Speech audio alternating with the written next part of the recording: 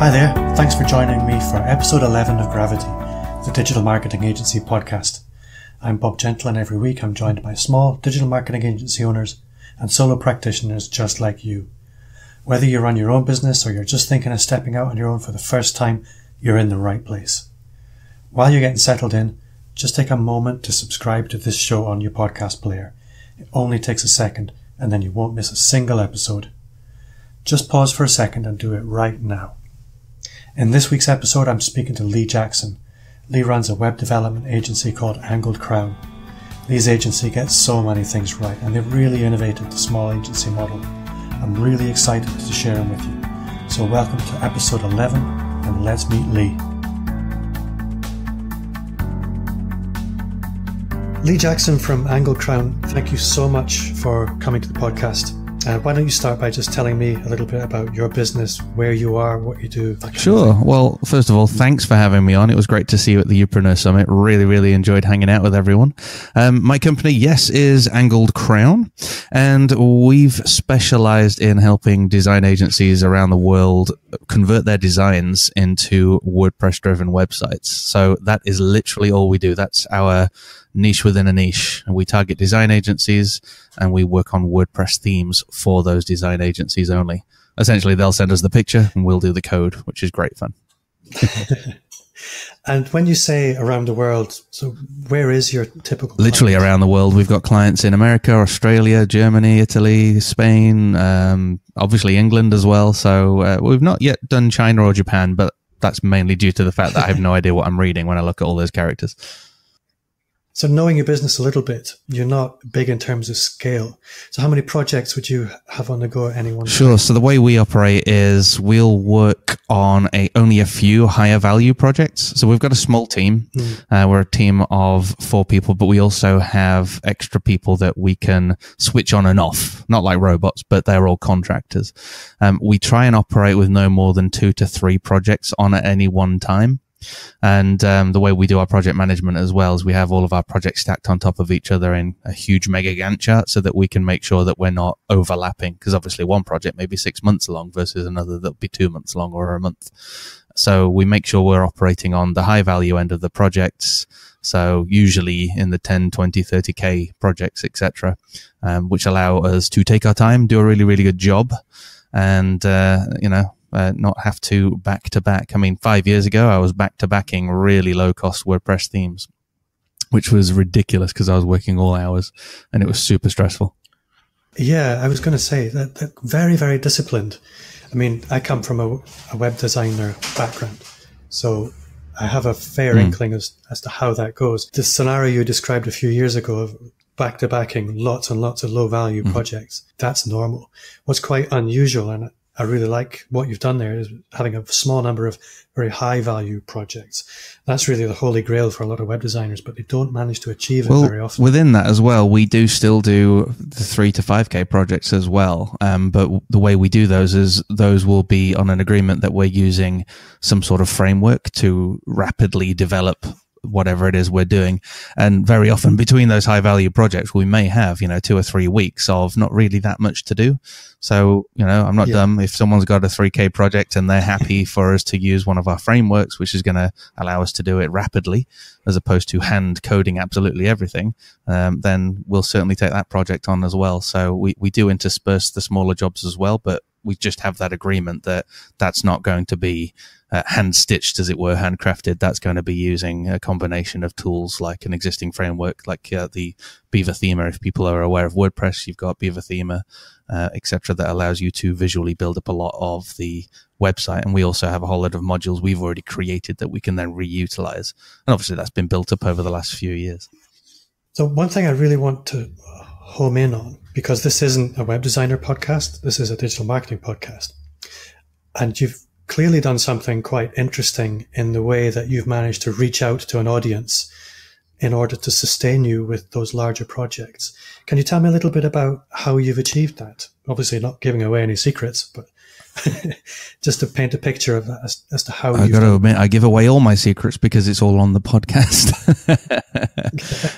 So rewinding 5 years ago, it was just me and a couple of, one full-time employee and a couple of contractors, and we were working on the low-cost projects, and I was really struggling to attract my target audience. I was doing a lot of local networking. I'm getting the odd good project doing local networking, etc., but really struggling to connect with those bigger design agencies, and just struggling generally to build up my own online network of people that I could be connected with. That's both suppliers and obviously clients. So I listened to a lot of podcasts and thought, you know what? I'm going to start a podcast because, for three reasons I started the podcast. Number one was that I just needed to learn stuff, and I thought the best way of learning is to get the experts in and ask them the questions I need to know the answers to. So that was the first reason. The second reason, obviously, then is to build up that personal brand. I recognize that the only way to stand out in your target audience is to actually show up and to build up that personal brand. And then the third reason as well was to build up my network. So as I was, connecting with these guests, then I knew that I was going to be making friends with some of these. And actually a lot of the guests I've had on the podcast have become really good friends who've therefore become great referral partners and have been able to send great leads to us. Equally though, by running the podcast, we now have thousands upon thousands of downloads. We've developed a Facebook group. So we've got over 2,000 people in the Facebook group that talk with us regularly. We've got our membership as well, where we're giving people advice and help. And we're publishing blogs and videos as well. So we have a whole suite of online, freely available content for people to consume, which really, really elevates us and raises our profile. It's amazing for SEO as well. So I just quoted on a project just yesterday based on someone in Madrid who simply tapped in the words WordPress agency and have asked us for a quote. And we literally spend zero on any sort of advertising. It's all content driven. I love that. And I think one thing that you have done extremely well when I compare to the average high street web designer is being out there, being visible as a person. I think web designers are probably the worst at hiding in their cupboards and not wanting to come out. Getting them to even network can be a struggle sometimes. So actually being a higher profile and building a personal brand is something they'd never even consider. Well, I mean, I'll expand on that a little bit. I actually really do struggle with it. I have very high anxiety. I do struggle with depression quite a lot. And I find it really overwhelming going to networking meetings, getting onto online calls a lot of the time. I find scary. Scary is probably the wrong word, but I get the anxiety, etc. Sometimes I just want to avoid it. Yeah. And also, for example, going into the Upreneur Summit that we were all at, I found that very, very difficult. I guess I am actually really an introvert. I want to stay at home and hide away. I did find it difficult, and quite often when I was having conversations with people, I'd have to go and use the excuse that I just need to go to the restroom, which just allowed me to go and decompress in the toilet just to chill out for a minute, get my energy back up, and then go back out there. Podcasting was that blogging and podcasting was that kind of soft way in for me to start to build up my confidence to show up more and more and more, because you're behind a microphone, aren't you? No one can see you. I can edit the podcast if I fluff something up. And over time, I've just built up that confidence and built up the mechanisms to help me do it. Because I did 5 years ago try all of the automated stuff, Facebook ads, Google AdWords, all that sort of stuff. And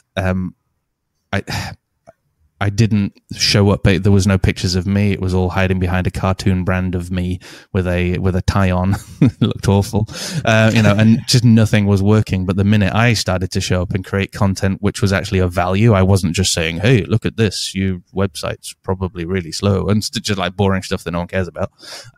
I showed up with actual valuable content, and then built up that confidence through the podcast to the extent where I'm now doing the YouTube videos as well, and being able to go out. Still struggle.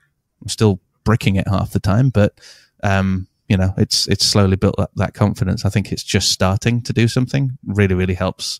Just punching through that glass ceiling. Yeah, I found much the same, that I was really terrified at the beginning with the podcast, but as soon as it was done, it just felt quite natural.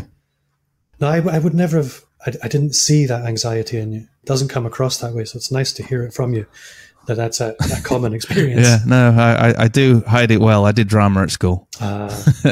So that does help. That was one of the things I've always tried to act confident even when I don't feel it.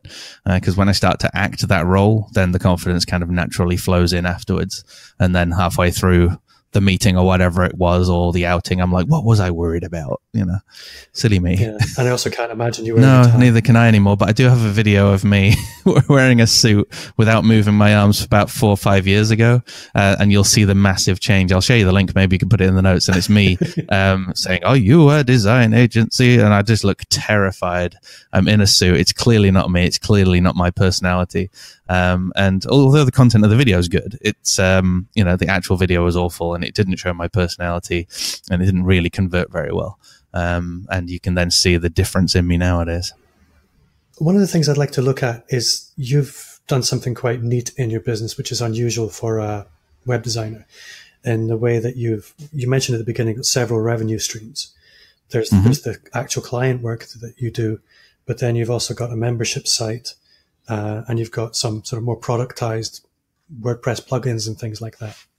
How did you come to that? Because again, that's quite unusual for a web designer. Well, I think for me, one of the things I learned many years ago in my old business was that you really don't want to store all your eggs in one basket. So one of the common agency problems might be you've got 1 or 2 really big clients, and if they go, you're screwed.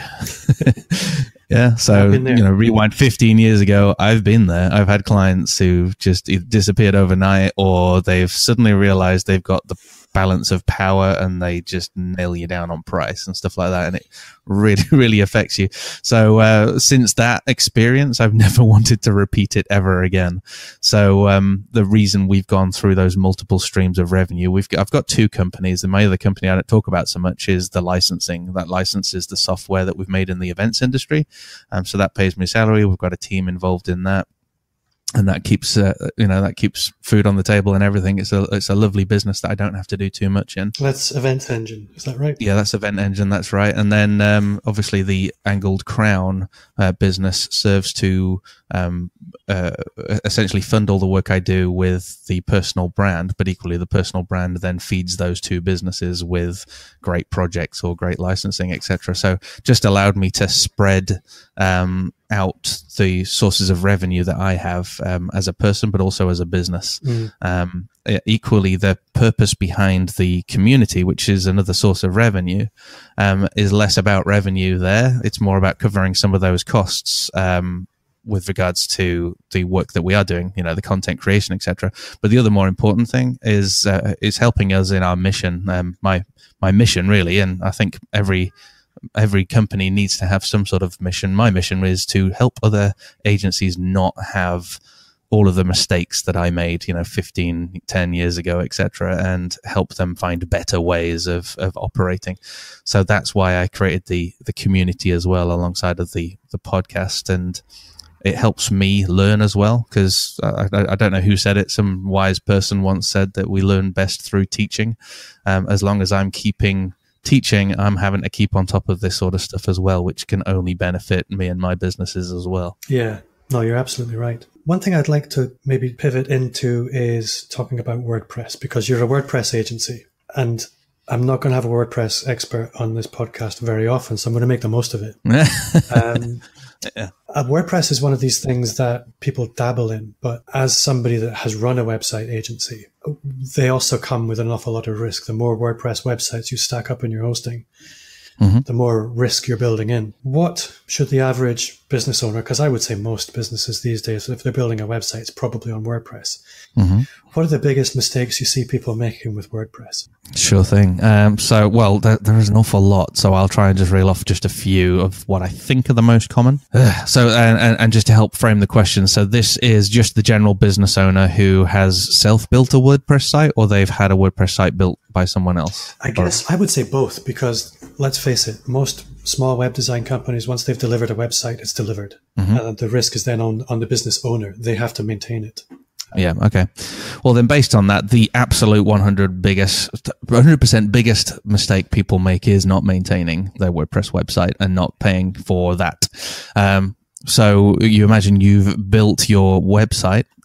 Within a few weeks, the plugins that you have and WordPress have probably already been updated to cover specific vulnerabilities or to help improve speed of certain functions, etc. So many business owners will just leave their site as it is and potentially never ever update it. The business owners that do update it probably shouldn't be doing that. They should probably be paying an expert to maintain that for them. So just like you would have your car maintained so that it doesn't clog up and slow down, etc. So you'll send it in for a service every year. You really need to service a WordPress website or a Drupal website for that matter. Any of these online software products need to be serviced regularly. People would challenge me on that, and I would challenge them back, because if you look at your operating system, be that Windows or be that your Mac, you probably have some sort of cleaning device that you have to, cleaning software that you have to run to maintain it, because your registry will fill up, your temporary files will fill up, and all of that sort of stuff. And you'll find that over time, the operating system can slow down unless you keep it maintained. So that's definitely the biggest issue people have with their WordPress sites. The other big deal that I make quite often is that people will just grab any theme off, say, ThemeForest, or maybe a free theme off the WordPress repository, and not do their due diligence to make sure that that theme has been well built, that it actually gives them what they need, etc. So they end up cobbling then together lots of other plugins to try and fill gaps. But then when people are picking those plugins, again, they're not doing that due diligence. Sometimes people are picking plugins that haven't actually been updated by people for many, many years, or the plugin maybe doesn't even do what they need to do because they didn't spend the time to investigate and test on a test environment. They just went ahead, installed it, found it didn't work, and then either left it there and added something new, or removed it, but all of its data was still in the database, etc. So there's some of the main issues. I think, as well, as a business owner, if you are not a web developer, you should probably be looking to have it built by a professional as well, rather than spending hours and hours trying to build something that might be subpar and then trying to support it yourself. I think that's another mistake that entrepreneurs specifically would make. There's way more. I could keep going, I guess, if you want me to. No, that's fine. I mean, that's already very specific and enough for most people to take on board. Mm-hmm. One thing I'd like to look at is, you describe yourself as a build agency. You're not doing the design work. Mm-hmm. What was the thought process behind that? Because part of me would say, well, yeah, if you did the design work, you can charge more. But clearly you have a rationale behind that. Oh, absolutely. Well, first of all, there are a lot of design agencies, who aren't necessarily charging more for the design. The cost of entry is dropping both for web development and also for design. I mean, you can go on to 99 Designs, can't you, now, and get a brand for, say, 300 or 400 quid. I mean, it may not necessarily be good, but people have access through the internet to a whole range of different ways of getting design done.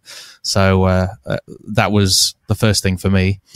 Cost of entry is plummeting for design in certain areas, and there's also a lot of people in my industry offering design. However, I do know that I can help those designers who don't necessarily know how to do the development.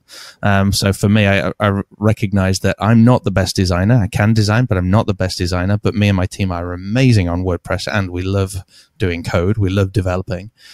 So why don't we do what we love and try and help those people who are doing what they love, which is the design. So all these designers who are perhaps struggling with revenue streams because they're battling for the lower and lower design jobs can maybe start to increase their offering by offering the higher scale websites as well along with their designs, rather than trying to rely on a freelancer to help them build something.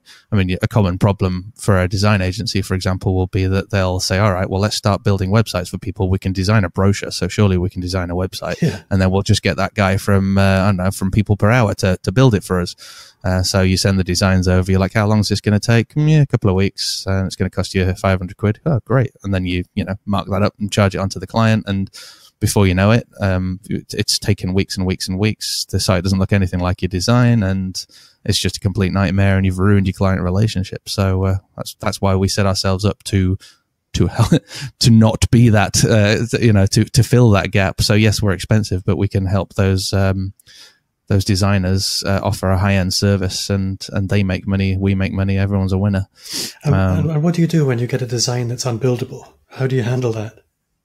Well, in theory, there is no design that is unbuildable, but there is a limit to people's budgets. So the way we would quote on something is that we may be provided a sitemap without a design, so we're able to give them a rough idea on, okay, we think you're probably going to have to invest this much money. But we'll then say subject to designs and the visual brief, because obviously the visual brief is going to come in. They're going to say, hey, and we need this person to fly in and land on the top of that building, and when you hover over their nose, it should spin. I mean, obviously that's not what the brief is, but it's an example of some people get a little bit crazy on what they think wants to happen on the actual website when it gets to that point. So at that point, we'll say, well, that's fine, we can do that. Now, bearing in mind that's going to be some custom animation, we're going to need you to slice up all the imagery, etc. So we're going to need to add on X amount of hundreds of pounds to this project to enable that person to fly in, etc. So are you happy to proceed? And very often people say, yeah, actually, nah, it's probably a bit too gimmicky, isn't it? I'm like, yeah, it's definitely too gimmicky. Shall we not do it? Yeah, let's not do it. So that's the important part of the whole discovery process. And when we're receiving the designs, we will have everything written down as to what we're going to do with those designs, and then we can that's then handed off over, signed off, and then we can do the build. So we're not expecting to be doing endless rounds of amends to the development, trying to make noses spin around on people's faces, etc. Yeah. Also, in most cases, everything is possible. The internet has grown up a lot. 5-10 years ago, certain things wouldn't be possible, but now with everyone having much more modern browsers with WebKit, all of that sort of stuff, it's so much easier to do stuff that may have been really, really, really hard a few years ago. You can even do gradients and drop shadows, and you can do great animations, all with CSS. You don't even need jQuery, etc. So most things are achievable anyway nowadays, which is also a relief. With Internet Explorer being canned, Edge looks like it's going to be canned soon, but at least it handles things a lot better than Internet Explorer did. So yeah. Sorry, I went super tech then. No, there's all kinds out there who want to listen to all kinds of things. One thing I'd like to look at again is your business model as a web designer is quite unusual. I mean, I know a lot of web design businesses, and they tend to be quite linear, and their growth plans tend to be quite linear in that the assumption is the only way you can grow a website business is by doing more work and charging more for that work. And it really is just a numbers game. The more bodies, the more work you can do. If you're going to grow beyond a certain point, you probably need to bring in some sales team. Clearly not where you're going. How do you see Angled Crown growing? Okay, so like I explained, every company should have some sort of mission. And I know it sounds very woo-woo, but having a mission in life of how you want to change the world in some sort of way, what your legacy is going to be, is really, really important. Because if you don't have that, you're going to just keep doing more of the same and not even be 100% sure as to why you're doing it. So 5 years ago, 6 years ago, however long it is when I started Angled Crown, I was thinking, I want to reduce the stress of agency life. And the only way I can think of doing it right now is by at least filling this gap in the market, which is, being a development agency and removing the stress of all those freelancers. So that mission, though, has continued to be my mission. So that's therefore grown our vision. The vision then became the podcast. How can we help more people, maybe even for free, but at least it still helps us with our mission by sharing information and interviewing people, etc. That then led into how can we help people, make change in their agency, reducing that stress. Great. Well, let's build up this, the membership where we can give them some deep dive education and maybe do calls with them, etc. So our ongoing plan is we're still being true to the 5 years ago. We're still building sites for agencies, but we're also being able to do other things for our agency. So say in another 5 years' time, I'm predicting the book. I'm predicting a yearly event in the UK, hopefully an event in the USA as well, where agency owners are all able to get together and help each other out and learn from the experts, etc. I'm also going to be doing a mastermind. So that'll be a more high-level mastermind for certain groups of agency owners that want to make massive transformation in their agency. So there are all these things that we will be doing to grow the business, which all go with that original mission of how can we reduce stress in agency life? How can we help agency owners love their agency again? And we talk about that all the time. How does this help an agency owner love their agency again? Because 15 years ago, I hated my agency. I didn't want to do it. I was trapped. I had clients who were horrible. Do you know what I mean? I'm sure people recognize this in many different businesses. So, and so many agencies are closing down because of it, when actually if they can make changes, they don't need to close. So yeah, I waffled. I think I answered your question. No, you absolutely did. And I think too many business owners, particularly in web design, you really suffer from a very low horizon, that really all you can see is the next few weeks, the next few months, making payroll for the next month. And everything is driven by that. And clearly you're not. And I think that's really quite inspiring. Thanks, buddy. Well, 15 years ago, it was driven by what was the next project, because I needed to put food on the table. Yeah. And I needed to pay all these members of staff. And that's a rut that you get stuck in a cycle that just seems endless, doesn't it? Yeah. And what's most interesting and most inspiring is that you've escaped that by giving value.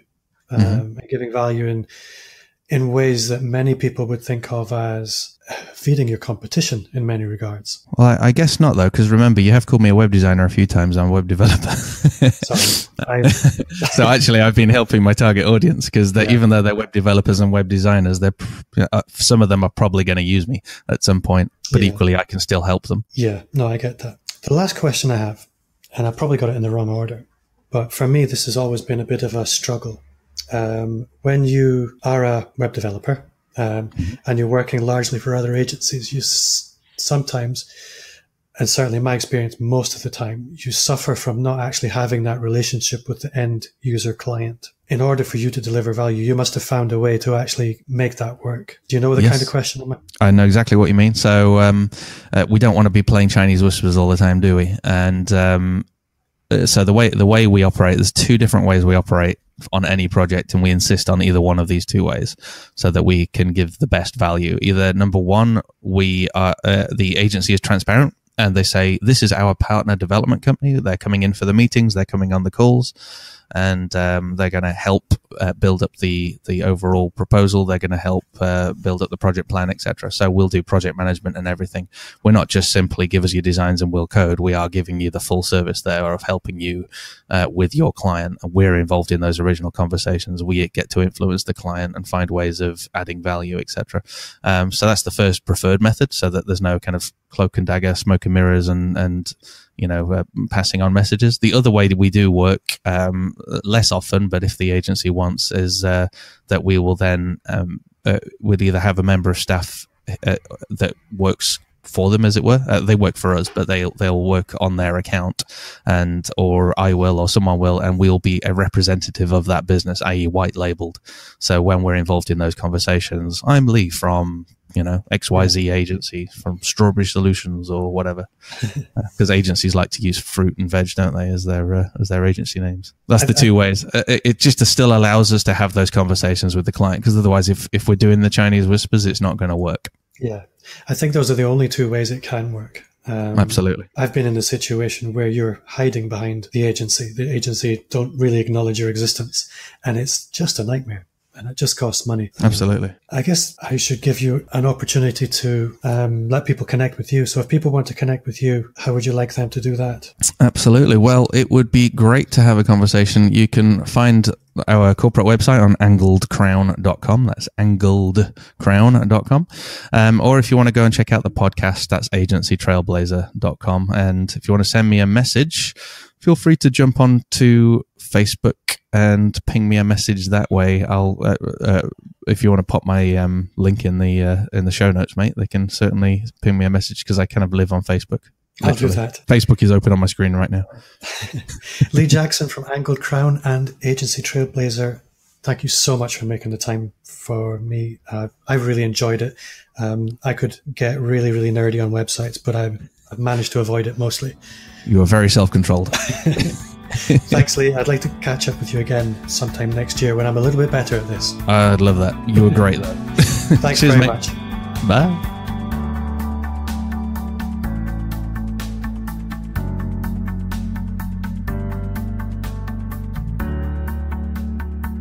I really admire what Lee's done with his business. If you run any kind of business yourself, you'll know how hard it is to make big changes to your client base. And what I think Lee shows is that big changes in your business often need big changes in you. If you run a digital agency or you're just thinking of stepping out on your own, then I have something for you. I've been working on a book outline, but from the early notes I've put together a short agency playbook, the 6 keys to unlock success in your digital agency, and it's yours for free. Just visit my website bobgentle.com and grab your copy. As always, and I don't ask this lightly ever, please do take a second to review this show on iTunes. You won't imagine the impact this has, but trust me, it makes a massive difference to me and to the show. My name is Bob Gentle. Thanks again to Lee for making the time. Don't forget to check out Angled Crown online. And thank you to you for listening. I'll see you next time.